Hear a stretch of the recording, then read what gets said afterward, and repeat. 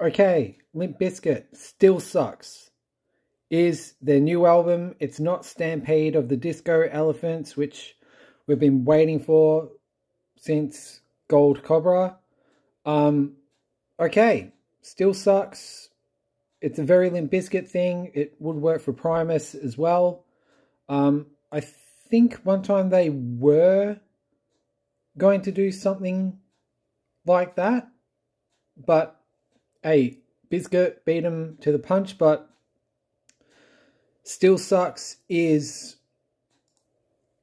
pretty damn worth it. So Out of Style, that's really tongue-in-cheek. It's a pretty good opener. Dirty Rotten Biscuit, the second track, is a really good one. Hits home. Dad Vibes, no, I still don't like. Turn It Up Bitch. Sounds a little bit like Nookie. It's got a similar riff. So yeah, Dirty Rotten Biscuit, Turn It Up Bitch, two really good songs. They did a cover of Don't Change by INXS. Limp Bizkit aren't really good with covers.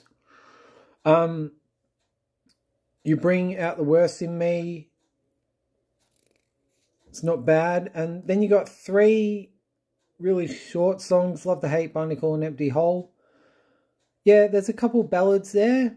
Now, Pill Popper is probably the heaviest one. Like, that's got some Chocolate Starfish vibes and momentum. Snacky Poo, that's very Bizkit. And then Goodbye.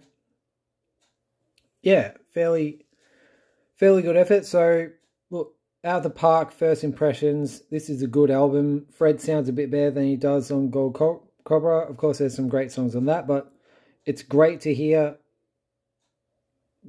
the Biz's new album. Personally, I like it. There's just one song I could care less about, but other than that,